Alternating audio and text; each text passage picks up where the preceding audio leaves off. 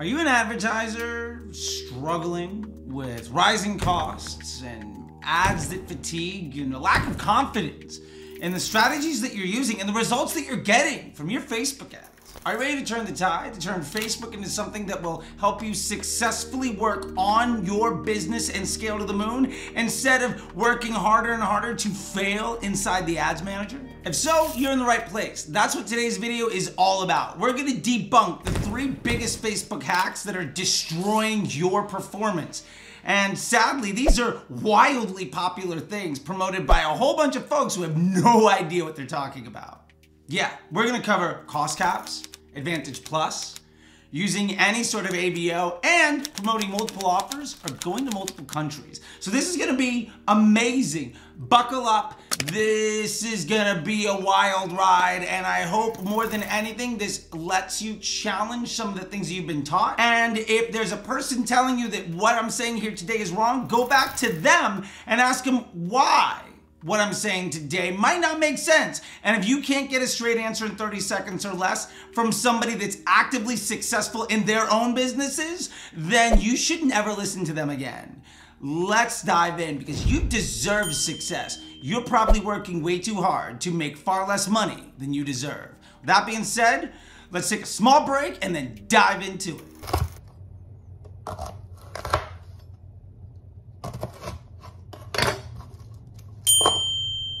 So before we get started, please take a moment to hit like right down there. Yeah, and subscribe to the channel so that you don't miss any future videos. Because honestly, you deserve success. And if we can debunk all the things that are getting in your way by the people that have no idea what they're talking about in a way that makes Facebook super easy so you can go back to working on your business instead of failing inside the ads manager, you're gonna be a lot happier and ultimately create more jobs for other people and have a better life for you and your family. And isn't that what this is all about to begin with? So yeah, that being said, let's get to it. You're using cost caps and Advantage Plus completely wrong. So the first problem with cost caps and Advantage Plus is that they over-index on people that are in the mid and bottom funnel because Facebook is trying to find users that are ready to buy. Now what this really means for you is that you're getting far less incremental revenue. Your Facebook ROAS might look good, but your bank account doesn't go up because of the success of these campaigns. Another downside to this is that they create ad fatigue. They depreciate your assets by forcing your ads onto people because they may or may not be ready to buy. What you're doing is creating much worse experiences for the Facebook user as a standard operating procedure. This is going to destroy your estimated action rate, which is what Facebook uses to determine how much you should pay to reach new people. This is why your CPM is going up. This is why your funnel is shrinking. And this is why your CPAs are rising to the point where you think you might have to give up on Facebook to begin with. What you've been taught will get you a better result is actually what's destroying your opportunity and the growth potential of your business. The last thing that these are gonna do to your business is ultimately destroy your funnel growth. Because they're not letting Facebook, which is designed to amplify your business model and sit at the top of a customer journey that is built to make money. Instead of amplifying that customer journey, these tools are built to give you the best overall results, which is great for entry-level marketers and for marketers at massive scale where this is trying to provide slight controls. That's where you're actually supposed to use them. But if you're using it as more than 10 or 15%, max 20% of your budget, what you're doing is saying, I want Facebook to have the best overall result. And I'm willing to sacrifice the volume and opportunity that I'm gonna get from search and email and organic and CRM and community and everything else in my business so that I can make Facebook look good, even though every single one of those other channels is far more profitable. The bottom line here is simple.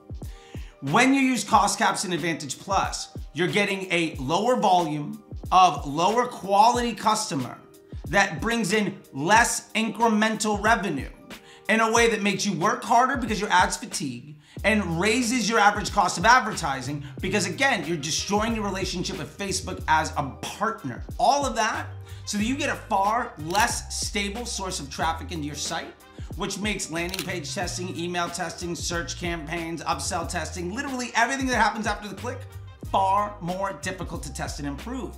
And the honest truth is, while you're shrinking the funnel on Facebook and destroying all those downstream metrics, if that also makes improving your LTV far more difficult and improving your conversion rate, all you're doing is making Facebook look good so that you can destroy the rest of your business. And the people that teach this don't care about the rest of your business because their motivation is to make Facebook look good.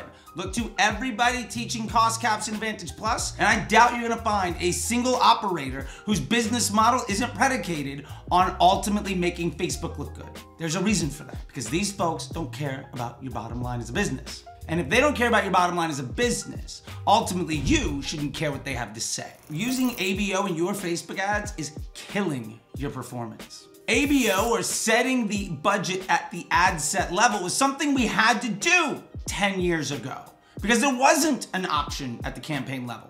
And it very closely matched how Google ads work. Now, a lot of folks that are in well-regarded circles and senior positions in the world of digital marketing learned from people who were great at email and Google and other platforms back in 2016, 2018, even 2020, because they learned from somebody else who learned from those people on how to be successful in a platform that is not the optimized CPM environment that Facebook is. So let's break down why ABO is a terrible idea. And this is gonna happen in 3 points. First, the idea of ABO is that you're smarter than the machine.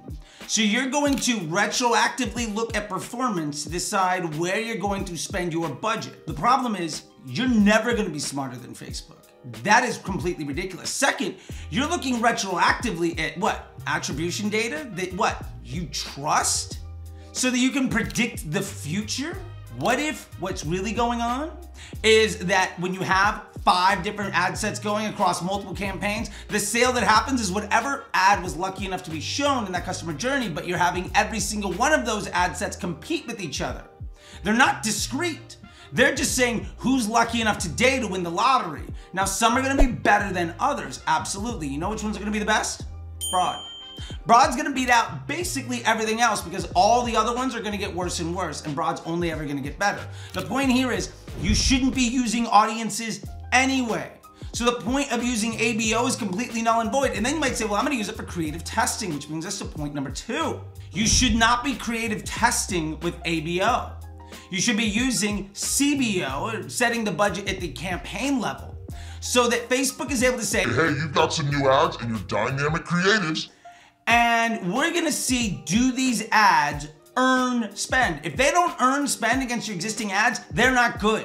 And you're gonna say, oh, they spend like $100 today and the performance was great. Yeah, what happens when they spend 1,000? What happens when they spend 5,000? What happens when they actually have to hold their own instead of just cherry picking the traffic at the very bottom of your funnel, which brings you far less incremental revenue? What happens when they actually have to compete against the winners? The point here is, if you're trying to creative test with ABO, what you're doing is forcing your spend to a lot of ads that are bad. To be fair, odds are, at best, 10% of your ads in creative testing are seen as winners. So 90% of your ads are losers. How much money are you spending on really bad ads? How much harm are you doing to your relationship with Facebook? And how many people are you showing your ads to where they see that and they'll never deal with you again because you're hammering over the head with bad ads? 90% of your ads are bad, so why are you spending the majority of your money creating harm to your funnel and your relationship with Facebook? Instead, when you're using CBO and dynamic creatives, only the best ads are gonna get shown, and these are the best ads to the Facebook user experience. If those ads earn spend and don't create incremental lift for your business, then they're not good for your bottom line and you can turn them off. But if you don't know how those ads are impacting your bottom line, then you don't know if they're any good, which brings us to point number 3. ABO is ultimately built on saying, what happened for me lately? And you'll see a lot of folks say, well, I do ABO testing for 7 days and then bring something into my scaling campaign, which is fucking ridiculous. That makes no sense. I'm gonna spend a little bit of money on a whole bunch of ideas. What gets lucky, I'm gonna risk the future of my business on it. That's dumb. Like, that doesn't hold up to any logical reasoning at all. The problem here is when you're running a whole bunch of ad sets with ABO and you're getting a lot of spend in a whole bunch of places and something does well, do you actually know that that did well?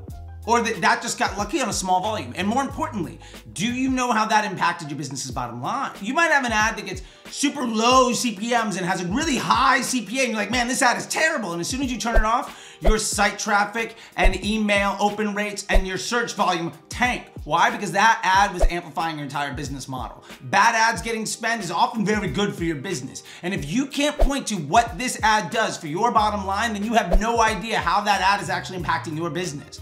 And if you are trying to run ABO or creative testing in that way, or using audiences, ultimately what you're doing is creating massive instability in the front end of your business so that you can chase isolated wins where you have no confidence in the outcome, ultimately to try to say, well, this thing looks good on a report, but I have no idea how it's impacting my business, but I'm gonna use that complete lack of awareness or knowledge or understanding or confidence to scale my brand. That is the worst investment you can make and makes literally no sense. And the people that teach you how to do it don't give a damn about your bottom line. And this is a big problem. The folks that are teaching you to do this ultimately don't care about you. And that's something that you should be concerned with. If somebody's giving you really bad advice so that they look smart and they can point to one isolated win out of 100 losses, that doesn't mean that they give a damn about you or your family. It means that they're flexing on the one isolated win they have so they can boost their ego. And it's very easy to find these people. Basically, when they start talking about their one single success of a brand that probably didn't even need them in the first place, and they're talking about their lifestyle and their success personally, that's a big red flag. When somebody can actually point to all of the wins and all of the success that they've helped other people achieve and the opportunity that those wins have given others to provide for the family and create jobs for others and give them the independence so that Facebook becomes something that takes very little time and they can work on their business and create scale and opportunity for their family so that they can create success for themselves in a low stress way. Those are the people you should be looking to. To be fair, that's my entire message. And Facebook hack number 3 that you should stop doing immediately is promoting multiple offers and targeting multiple countries. Why are we doing this?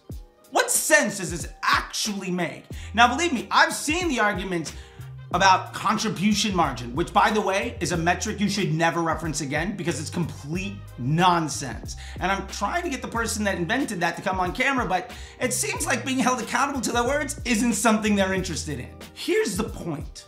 Facebook isn't Google. Facebook isn't email.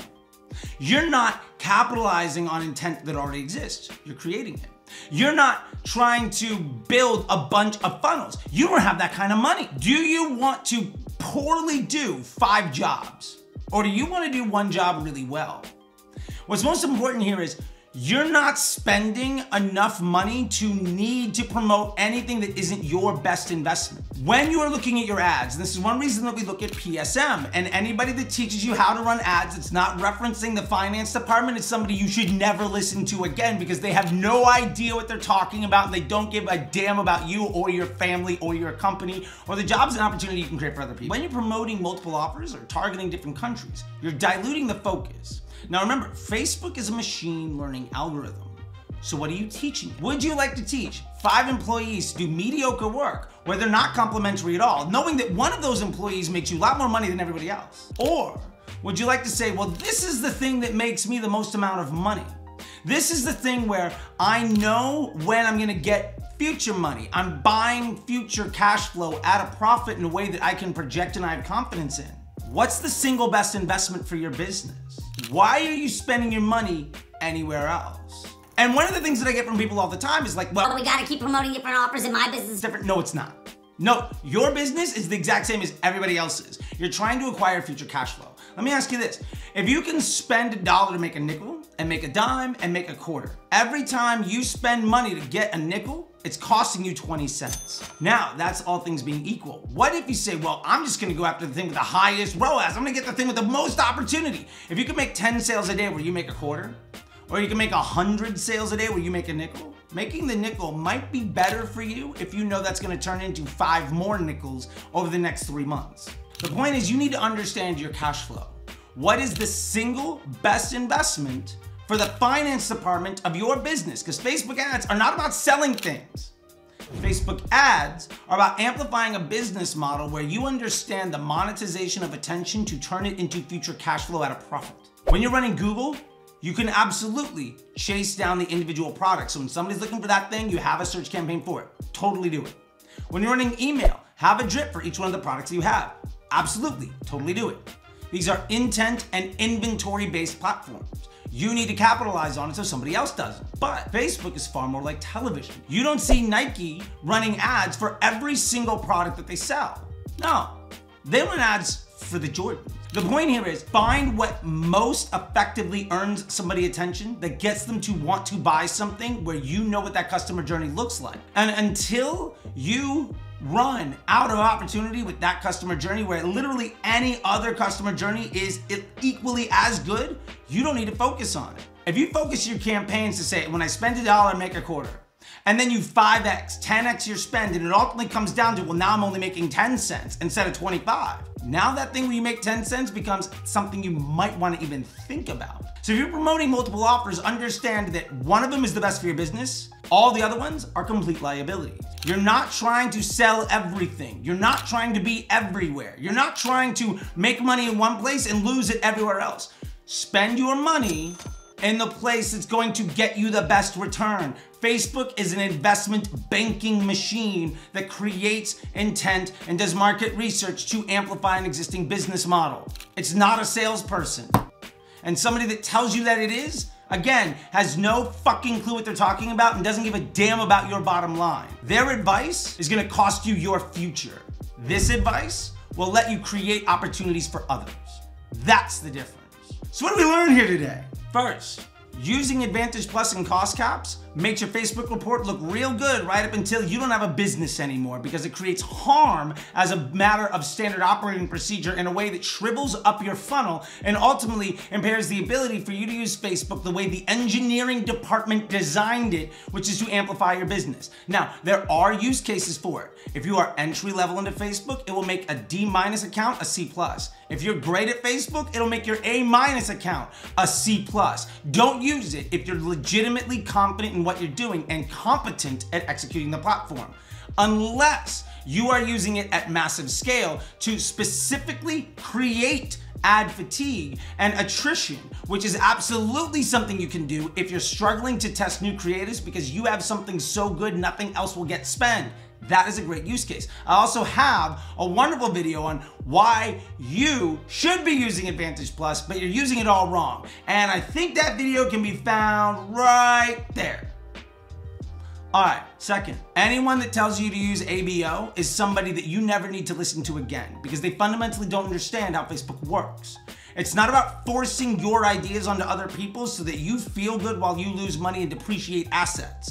It's about investing into machine learning so that it gets smarter and smarter over time, so that you have to do less and less work to make more and more money. Using ABO, where you retroactively look at data that is incomplete, that you don't trust anyway, that is highly suspect in its integrity because there's also a million other things going on and you can't point to actually what's happening, is a terrible way to manage your investment and try to predict the future. You're not smarter than Facebook. Facebook isn't Google. Don't use 2013 Google tactics on a Facebook platform and then complain when it's not working out. And if somebody tells you otherwise, you can go ahead and fire them or give them the finger or unfollow them on Twitter because they don't give a damn about you, your family, or the jobs and opportunity you can create for other people. And lastly, stop promoting multiple offers and going to separate countries. There are specific things that are best for your business. Now, that being said, there are use cases for this. I'm not saying don't run DPA ads. You should. That's a different business objective. And I'm not saying you shouldn't run rebuttal upsells. You should if you can afford it. That is a luxury problem where you can now say there are two good investments for me to make. And depending on the time of the year, I want short money or I want long money. I want high profit or I want high volume. these are things that you can evaluate, and as an investment banker, you can choose what you want to invest in. But you need to have the investment portfolio, finance department view on where you're spending your money. Otherwise, what you're doing is working really hard to invest a lot of money into depreciating assets where you're competing with yourself to ultimately cost yourself far more money than you're making, because instead of investing in the best investment for your business, you're chasing the machine to teach you to do a lot of things really poorly. That makes no fucking sense. That's the reason your CPMs are going up. That's the reason that your CAC is rising. The bottom line is, if you've seen your CPMs or CPAs or customer acquisition costs go up in the last 2 years, it's probably because you're not using Facebook the way it was designed. Facebook has not had any major change since 2018. I was a part of how Facebook rewrote the code to do all of this. I'm telling it to you not as a supposition, but as somebody that helped make it work. This is how the system was designed to be used. They've told you this for years.